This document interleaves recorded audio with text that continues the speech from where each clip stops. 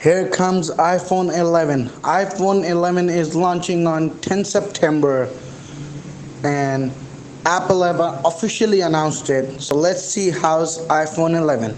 Hi guys, it's SBYT, and with the launch of the iPhone 11 just around the corner, coming next Monday on September the 10th, quite a lot of you have been asking me for information. So in today's video, we're going to take a first look at what we're due to expect. We're talking specs, features, price, and of course, design. So without further ado, let's get straight to it.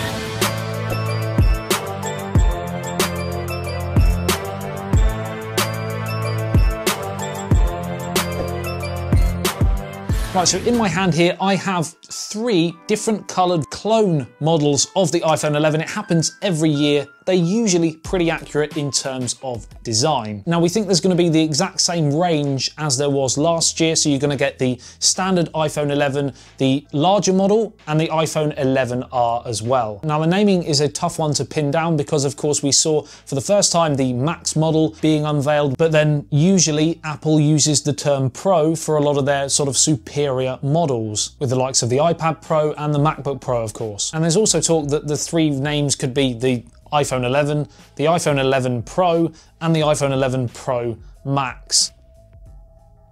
Too many words in a name, really, for me. The 11R, which is Apple's kind of budget option, will offer very similar features to their flagship premium 2 main models. There'll just be a couple of things it misses out on, and the build quality generally is a little bit less. There's question marks about whether we're going to see this specific colour of the camera arrangement on the back, but there's no denying we are going to see the square look to the top left-hand side. Presumably the primary main camera sensor, an ultra-wide angle, and a telephoto lens as well. So 3 sensors on the 11 and 11 Pro / Max, and 2 camera sensors on the iPhone 11R. Now, one big feature that's apparently been leaked is the fact that the new iPhone camera will allow you to alter the image after the photo is taken, in terms of if a shot is slightly blurred or there's certain things that are out of frame, you'll be able to select different sort of frames, if you will, so that you get the kind of perfect shot. Very similar to what we saw on the Pixel 3 with Top Shot. So of course this is a great feature,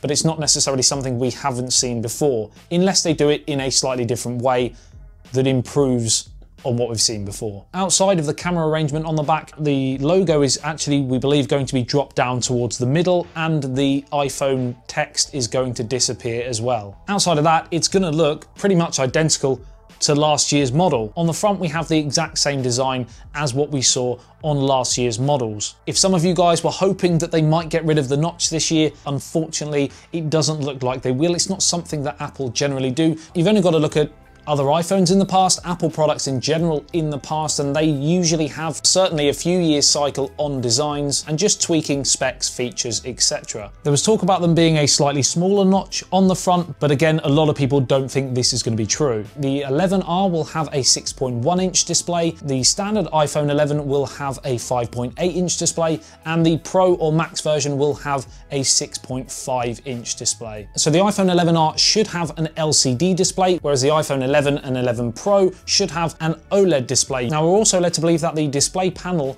will be pretty much the same one that's used by the Samsung S10 and the Note 10 range as well. You will therefore get a better display on those 2 models, but again, for the average consumer, most people, unless they're side by side, probably won't be able to tell whether they've got an LCD screen or an OLED screen. Now, the iPhone 11 range will almost certainly come with the A13 Bionic chip. Now, the A12 Bionic chip, 7nm, was absolutely incredible and blew pretty much everything out of the water last year. Of course, this year they're going to be competing with the likes of the Qualcomm Snapdragon 855 Plus, which is of course used by many of the top Android flagships, and the Kirin 985 or the Kirin 990, which Huawei will probably pack into the Mate 30 Pro. It'll be interesting to put these sorts of phones side by side and see exactly what results we get. And of course, if you want to see that, let me know in the comments. Now, in terms of RAM, and this is a figure that often gets bandied about, especially by a lot of Android devices, we've seen the emergence of 8, 10, 12 gigabytes. A little bit overkill for smartphones in my opinion, but equally hearing that we're going to see 4 gigabytes on the iPhone 11 range might leave a little bit to be desired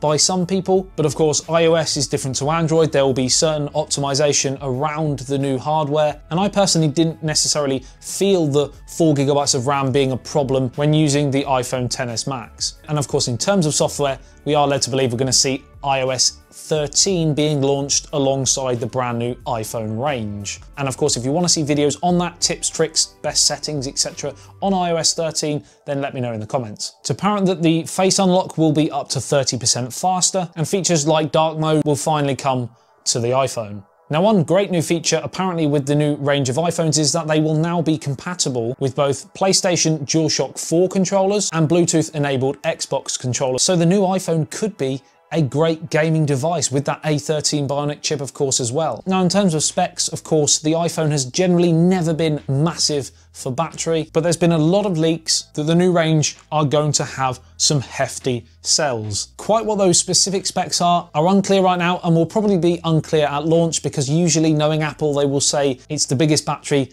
ever on an iPhone. But don't worry, we'll break it down when that launch comes and I'll tell you exactly what those specs are. They will have wireless charging, and they will also have reverse wireless charging as well, something we've seen with Huawei and Samsung devices in the past. A bit of a gimmick for me in terms of sort of charging another phone, but if you've got accessories like Bluetooth wireless earphones, for example, then that is when it probably comes in quite handy. Now, while we're on battery, let's talk about charging, and the latest rumors are, of course, that we are still going to see a lightning port on the bottom and not Type-C, which still, it baffles me considering Apple pride themselves on being this huge, great ecosystem, and pretty much every device now, the MacBooks, the iPads, everything pretty much has Type-C ports other than the iPhone, the main biggest seller.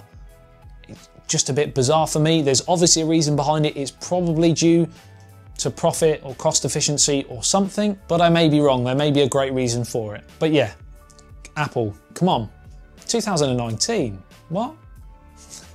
There's also a strong rumour that the iPhone 11 range will not be 5G compatible, and while that's a little bit disappointing, I don't think it's a massive downside, because I don't really feel 5G is 100% firmly, fully ready anyway. I think it's going to be 2020 before we're seeing some of those benefits. And there's also strong rumours that it is going to have Apple Pencil support, something that for years Apple have been firmly against, having a stylus or a pencil or anything with their iPhone. It looks like things might be about to change. In terms of pricing, we know that Apple are going to set this bar pretty high, as they do most years, and there has been a leak that there's a 128GB of storage option that's going to be available for the $999 mark, $1,099 for 256GB, and $1,200 for the 512GB model. And the pricing for the Pro or Max models will start with the 128GB of storage option, $1,199 and $1,299 for the 256 and the 512 options. Pre-orders on the 13th of September, and the release date will be the 20th of September. I will have unboxing and review videos, as well as sort of camera comparisons, etc. with some of the top flagships around right now. If you want to see those, make sure you are subscribed to the channel and you've turned on the notification bell so that when they are posted, you are notified. If you found this video helpful or enjoyed it, then drop a like down below and share it with your friends and family if they're interested too. I love you and leave you. I'll see you in the next one. Peace out.